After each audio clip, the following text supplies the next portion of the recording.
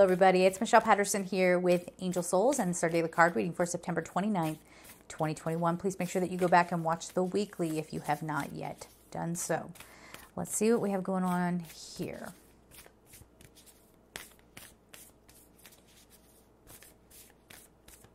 All right.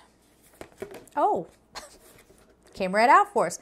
Time to breathe out. Disseminating moon. It does have this feeling of surrender as well. So in order for us to know how to move forward, we're going to have to let go of what we've been trained to think. We're going to have to let go of our need to be right, or even the sting and the thrill. It's the sting of the thrill of a story. We really need to let that go. This is where people, you know, they want to go into like, well, what if it were, what if it was this, or what if it was that, and blah, blah, blah. Listen, I'm a writer, and my mind is always thinking like that to put into context of a story or character development or whatever.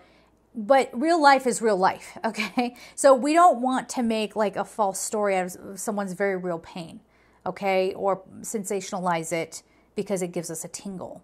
That's the kind of thing that we need to let go of. Now, a lot of you watching this video, you're probably not in that realm, but this is the surrendering. It's time to breathe out. It's time to get focused, letting all that stuff go so that you have space to be focused. And so that we can show up without judgment as much as we can. Humans just naturally judge. We just do. But try to mitigate that a little bit so that we can be present with our fellow human beings, to show up in the way that we can help ourselves and heal ourselves and be there for others, and hopefully start to unlock some of these horrible, horrible, horrible patterns that are leading to these horrible events. That's how we're going to heal. One of the things that I have a little bit of trouble with a lot of spiritual practitioners out there is they act as if it's like you just wake up from a terrible nightmare and now you're spiritual, and now you're cured, and everything's great, and all you gotta do is just stay in the light and you'll be fine.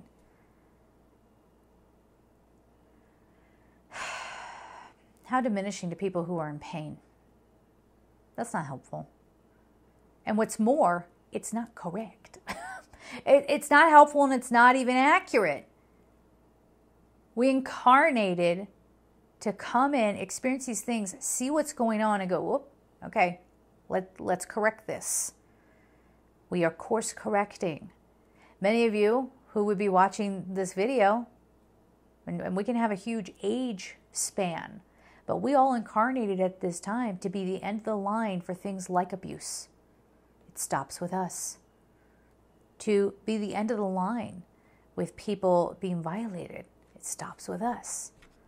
That's what we're supposed to be doing here. But if we're never, and I said this in the weekly, if we're never willing to have a conversation because it just makes people uncomfortable.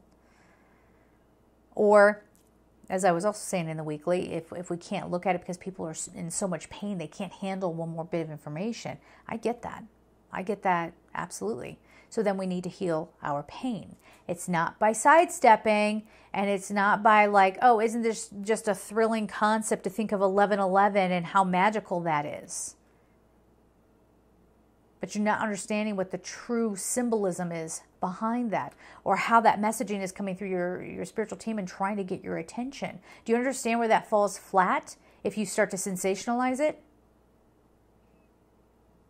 Now they're not getting through. And now we're in trouble. That's what we're talking about here.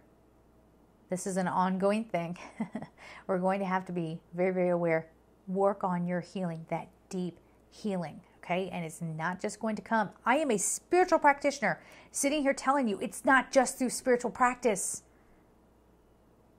It's a combination of working with your physicality and your spiritual self. The brain can hold memories. It can store them. And now you don't even know why you're doing half the stuff you're doing. So work with somebody to help you unlock that part too. All right? So we're going to leave it there. I'm sending you all so much love, and take care.